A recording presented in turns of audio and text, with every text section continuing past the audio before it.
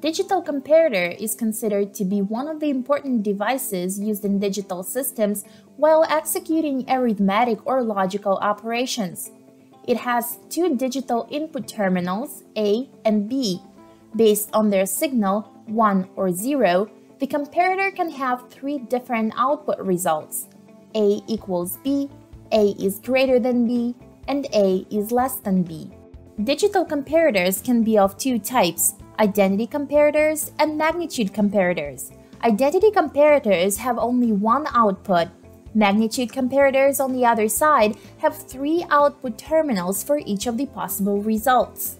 The fourth family of GreenPAK ICs are equipped with three digital comparators. They can be easily programmed in the GreenPAK Designer software to work as magnitude comparators.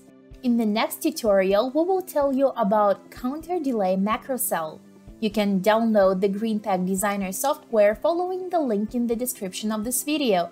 See you in the next GreenPAK tutorial.